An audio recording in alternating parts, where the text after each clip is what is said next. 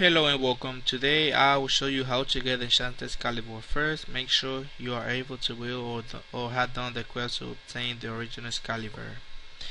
Then make sure you have the requirement to do the Seal Tax 3, or after you do, you will have to come to Tarvely and speak to the Lady of the Lake.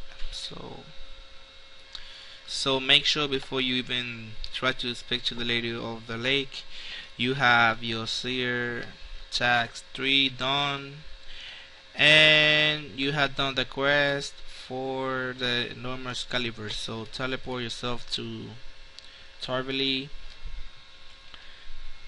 and I will be back when I get there.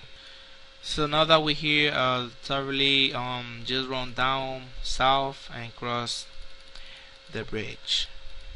So speak to the Lady of the Lake and she will offer you two choices. One, to get the normal Excalibur, which is the one you want, the enchanted one. So just go with the second choice if you want to get the Enchanted Excalibur.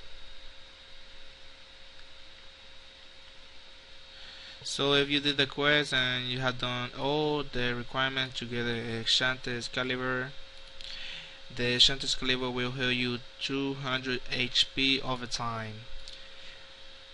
It will also consume a special bar, 100% of the special bar, and you will gain some defense. So to buy the Enchanted Excalibur, you will need 500 GP. So here it is. So if you want the normal Excalibur, just choose the first option is the original, or if you want the Enchanted Excalibur, just hit number 2 and you will get it. So as I will show you right now, when you do the special attack, it will drain the whole bar and you will gain some defense.